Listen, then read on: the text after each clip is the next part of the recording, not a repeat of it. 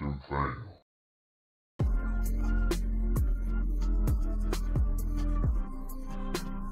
thing. I want to say this. Chrissy said that there are some unkind people in the chat. Sweetheart, I hope that no one is being mean to you. But let me just say this to you. You look pretty young. Okay. I'm not sure if that's the case or not, but you made a statement. Okay. And one of the statements that you made, and you're going to get pushback from the statement, is that so y'all don't think that young men should carry condoms. No, they shouldn't. Just like young men shouldn't carry guns. Often, now I'm not saying they shouldn't, but some of these young guys, no, because what's going to happen is you're going to want to use it. Now, if you're responsible enough and you got a license, that's fine. Carry a gun. But as far as carrying a condom, what is every young man going to want to do with that condom? He gonna want to use it, especially if one of his buddies find out that he got a condom, but you ain't using his condom. What's going on? How old is that condom? Right? We gonna give him some serious pressure, right? Some serious peer pressure. Christy Thomas or any other young lady, let me just say this to you. You don't want to be the person that the guy is got marked for this condom. You don't want a man who has to use condom. You want a relationship to where if you're using condom or birth control, it's because you are, not trying to have a pregnancy or what have you. I'm not saying have an abortion. I'm not saying the birth control that causes abortion. I'm not saying that. But if you're using condom while you're married, you're married. But if you should not be out there engaging in marital activities if you're not married. No, we don't want young men out there with condoms, because you know what's going to happen? Something's going to happen with that condom. He may not even put it on.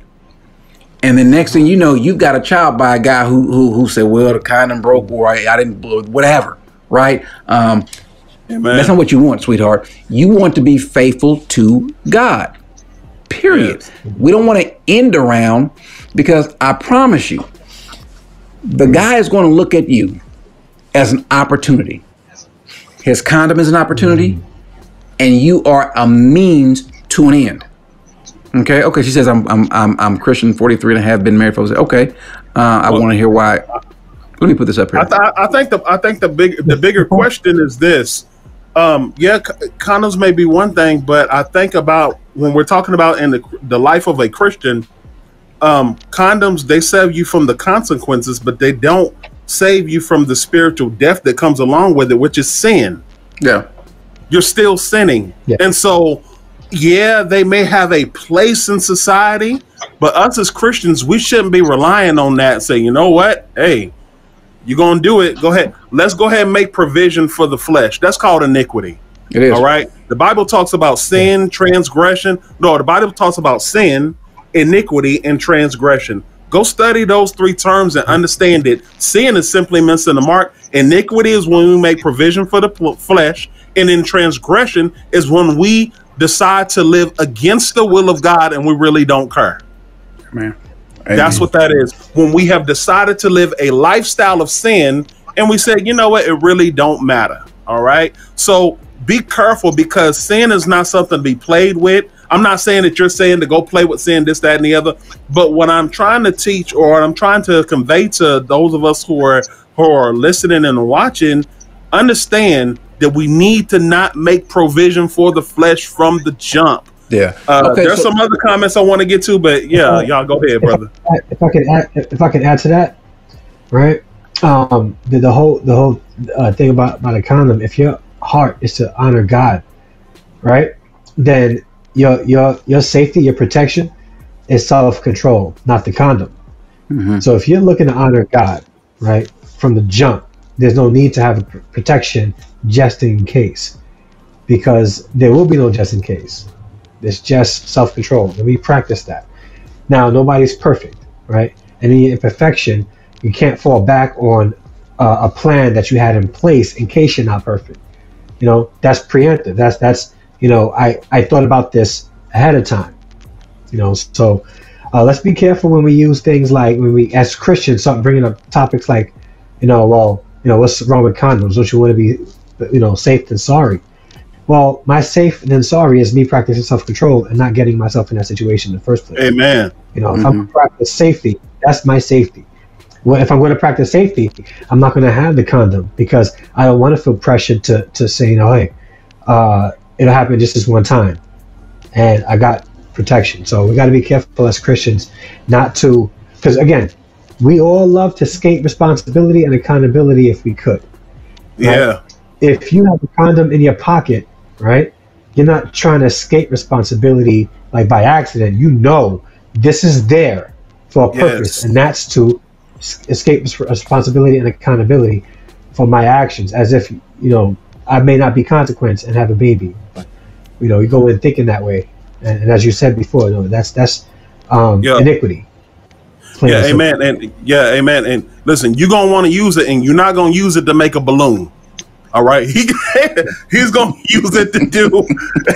All right, he's not saying, you know what, this is the balloon. He's not doing that, you know. But listen, real quick, Marshall Queeley said, "Can't Jesus turn a woman who is a 304 into a virtuous woman?" Sure, he can. Yeah. He can always do that, and he does do that, and we saw that in the Word of God. He can do those things, but when we talked about that, we were not talking about the spiritual.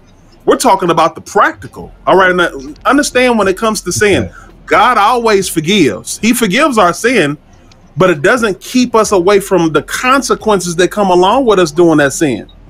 Yeah, he forgave us, but you know what? Being a 304, he may forgive us being a 304, but you know what doesn't happen? The physical ramifications that come with being a 304. Let's be real here. There's some physical ramifications. If a man gets a wife and then the wife tells him, you know what? I've never been with a man. Never been with a man at all. All right. And then they get down the road and then it's go time. He's going to be able to tell, you know what? You lied to me. You lied to me. Didn't they do that in the Bible? That was in the Bible. You would know. You would know if somebody has entered. All right.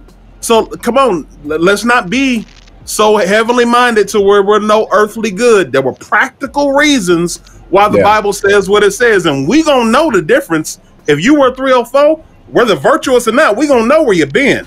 We had another comment from my name is says I'm still wondering if I have a problem because seems I'm the only one that finds being physically attractive important.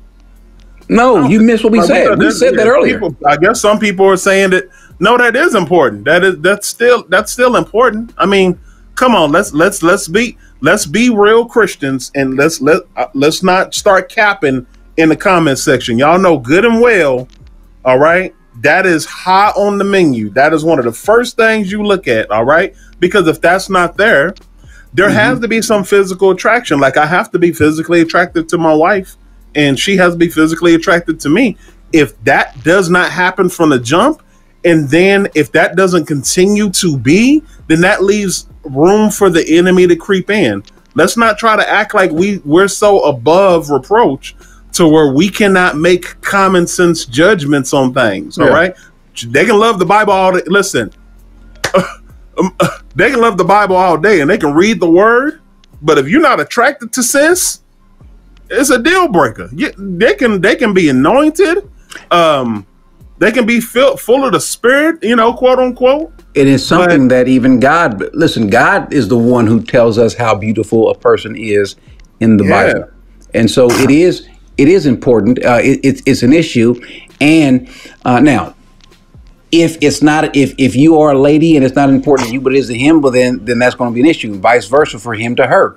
The things that again, listen, what's important to you may not be important to him, and you can't tell that person that it shouldn't be important. Just like he can't or she can't tell you what shouldn't be important. Big and too expensive, mics is way too high. I don't go outside, less is after 9. It's the lie, then she hit my line. Talking about Valentine, said I love her, never seen it coming. I guess she was blind.